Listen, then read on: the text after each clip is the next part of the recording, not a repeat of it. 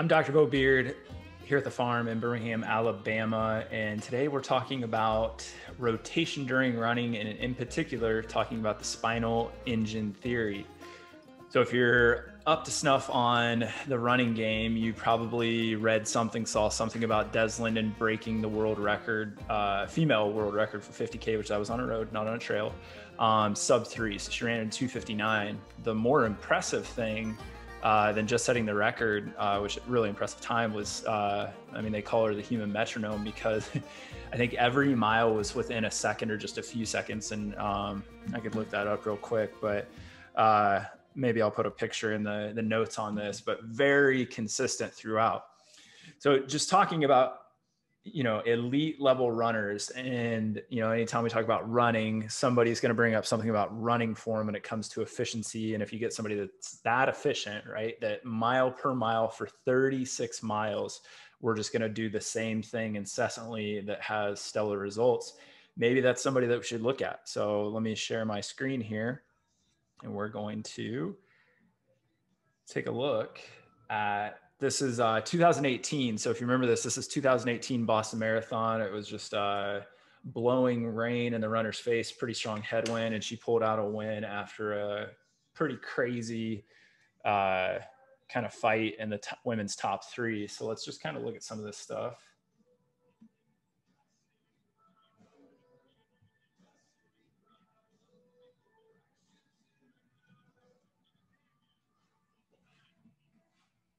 So we've got a couple people running in front of her here. Now, what I want you to notice right away is sometimes we talk about this too much rotation occurring in running, right? That we get crossover, that we, and I hear this a lot from people that I'm not gonna, throw salt in anybody's wound, but maybe they don't know as much about running as they think they do. And they've just heard somebody talk about something and then they spew that same information out. So let's look at the elite women leader. So we're over here on the left side of the screen, and then we got the chase group, which is Des Linden and another runner. Are we seeing that, man, all 3 of these runners have quite a bit of rotation occurring, that it almost looks like their hands are crossing over their midline a little bit.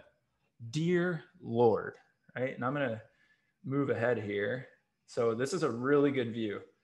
So we can see the woman in the middle, and this is also elite men. There's some hands across the midline there. There's shoulder rotation, torso rotation occurring. If we look at all 3 women, now I realize we're at an angle. If you look at Des Linden, who's in 3rd there, her arm is completely across her chest, and it looks like her right foot is crossing midline. And that's what you're going to see out of a lot of good runners. So I'm going to back out of this, and I'm going to cue up this right here. So let's back out. So if you're familiar with this runner, this is she'll remain unnamed because I don't know if I should be using her picture or not, but you know who she is. She's my running crush. There's a lot of rotation occurring here. And I believe in this race right here, she's running the 800, a little bit faster race than a 50K or a marathon. I get it. But form across the elites doesn't really change very much in speeds. You're going to see a lot of the same similarities from an elite sprinter to an elite distance runner with minor variances throughout. So when we see this runner, what do we see? We see rotation occurring all the way from, let me back this up. Yeah, surprise. All the way from head to toe, literally, right? The right shoulder is tracking ahead of left shoulder. We see crossover across midline with her left hand. Look all the way down. You can see torque or rotation occurring across her abdomen, massive internal rotation of the left leg, all the way down to internal rotation of the tibia, ankles, and plantar flexion, slight inversion. And then obviously the opposite on the other side, which is a giant cross crawl pattern, right? These things start happening early in life. So yeah, a lot of people are surprised to tell, we got this idea that we're supposed to be running like Tom Cruise, right? This like, put them up and down, knees up and down, arms high. It's just not true. How I explain this, and then we'll dive into some explanations that are probably a little bit more developed, a little more sophisticated from some actual researchers, is kind of like the drive shaft on a car, right? So the drive shaft on a car is spinning perpendicular to the axis of movement. So if a car is moving forward on the road, that drive shaft is spinning perpendicular. Well, it's creating torque, and then the differential, right, is what creates, that's why it's called a differential. It's taking rotational torque and turning it into angular velocity, or moving now the axle in the plane of motion. And this, you know, if we're thinking forward, backwards, sagittal plane of a runner, it's not wholly like that. Obviously, we're not, you know, rotating one direction, our body's going another fully, but it is. And it's this ability to first resist. This is one of the tenets of treatment, and then especially training in the farm, is you have to be able to resist, excuse me, resist rotation, resist a force, any force in any of the three planes of motion, sagittal, coronal, transverse, before you can create it efficiently. And if you try to create force without being able to resist it, there's probably some sort of compensation or a tissue that's going to pay a price for that ability to create power without great resistance or stability, however we want to kind of determine that. So one of the more up-to-date looks at this was by Elphinstone in 2013, that's talking about transferring force from lower to upper zones, right? And this has been talked about a lot, and you're going to see that. And this was called the elastic support strategy.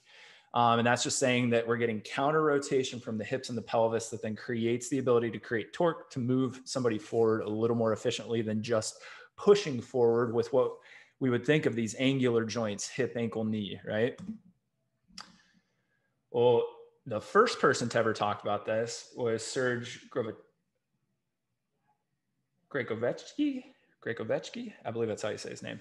But I'm going to kind of pull up something else here real quick. So I'm going to back out of that. So Serge, however you want to say it, was actually, it's pretty interesting. So if you go to this castlebodywork.com, we'll put it in the show notes. You can read a little bio about him. But he was a nuclear physicist from Switzerland, and he experienced some pain himself, and he started thinking more about pain and in particular spinal biomechanics, how they related to pain, and ended up, that's the career path that he paved for himself, moving away from just a purely nuclear physics background. And through that, he's the first person that came up with this idea of the spinal engine. And then that spinal engine theory had a huge play in, let me back out of there, sorry, in the idea of running. And you can see what he's kind of explaining just with this picture here, that, you know, there's counter rotation, just like the elastic support strategy. But the reason he thought this was, when you look at how much torque can be applied to the ground by the foot in the lower extremity, it's virtually none. There's very little. So he thought, well, if you can't create torque into the ground, how are you actually creating good angular momentum moving forward? So he thought, well, where is torque being created? Because obviously rotation is occurring in the spine. And if it's not being driven from the foot up, it's got to be driven from the top down. And that's where he kind of said there must be a fixed stable point for the muscle to pull from if it is to fulfill its function effectively. What's that sound really similar to? It sounds like the idea of a punctum fixum from dynamic stabilization, reflex locomotion, that was popularized by, Collage and Yanda and all of these great clinicians that kind of said, hey, you have to have a fixed point to pull your body into a position rather than creating force through the gravitational field or into the ground that then moves your body without that control. And that's a lot of what DNS is capitalizing on with exercise and rehab, is that we kind of flip the function to usually more of a closed chain function, because that's how we kind of move from the ground up. Well, that follows us throughout life, that now we create a fixed point, in my opinion, centrally, through things like intra-abdominal pressure, through coactivation around the core, like a corset, rather than thinking that we're, drawing the belly button in, things like that, that we have this eccentric load against the tissue, but really pressurization of the tissues within the abdominal cavity outward, right? Organs, integument, all these things. And he said, this is efficient for movement, maintains motion in the most direct plane for the required task. So this isn't just talking about running forward. So if I'm running forward and I have to cut, there's counter rotation and torque that's going to occur at various places to make that occur, right? We would imagine the Heisman, right? there's a big cross body rotation going on with the opposite side arm as the leg that would be cutting to go back the opposite direction. That makes sense when you do it. Like if I said, hey, run as fast as you can, cut left, cut right, you're going to see the rotation and you would just do it without thinking about it. For some reason, in the coaching world in particular, running, we've been coached into this idea that it's this just angular, pumping of the arms. Hey, we'll coach people out of this rotation. We see people that lack rotation because they've been coached. And then there's the whole flip side of the coin of maybe you lack rotation because you're truly stiff, right? You don't have great rotation through these great transitional areas or the major joints that create rotation, which would be what? Thoracic spine, hip. And then when we see the pelvis moving, that's a function of what? That's really a function of hip and pelvic rotation together. And then you also have to have adequate cervical spine rotation. Otherwise, you're going to kind of drag your head with you. And then we don't really talk so much about shoulder extension, which gets lost a lot in our normal everyday society due to functioning mainly in kind of flexion adduction. Now, we looked at Corey McGee. Oh, I said her name. That's my running crush. We could look at other people like Priska Jeptu and things, runners like that don't look ideal, right? And just because you don't look ideal does not mean that you're not efficiently creating torque, which we can see a lot of rotation and torque occurring here. And what I would beg to differ is that I'm guessing, I've never treated this runner, hands-on, but if we lay them down, I'm guessing there's going to be some form of anteversion to the hips, which allows a massive amount of internal rotation, which allows you to create more torque, better peak angular velocity moving forward, which has been proven. And then that they just make that efficient. And for a lot of people would say, oh my God, this doesn't look great. But if your hips don't move like her, and then that's how you run, that may be where the problem comes from. And across the board, if we took a snapshot of elite runners, they're all going to look very much the same. So I don't understand why it's been this misconception that rotation is not occurring through the torso. The spinal engine theory is not occurring, and that we need to train people to create better sagittal plane angular motion to create a better runner. It's just not true. And, you could be drastically overdoing it, right? I agree that over rotating with not a lot of angular momentum forward is not a great thing. But I think when we get into the elite runners, that maybe we take some lessons from them. And then we always have to be aware that there's always one step before coaching somebody.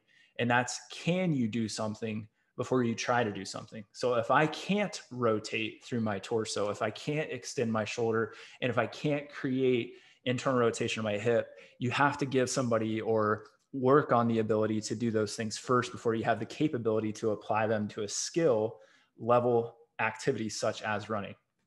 So I hope that helps people understand how rotation is occurring in running, why it's important to running. And then as far as ideas on how to work on it, again, that's where sometimes it gets into, can you rotate?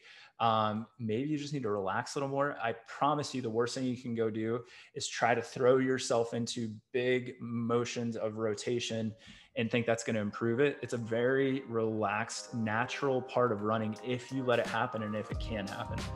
So I appreciate you guys watching. If you have any questions, drop it in the comments below, or you can reach out to me on social media at Dr. Beau Beard, and I'll see you guys next time.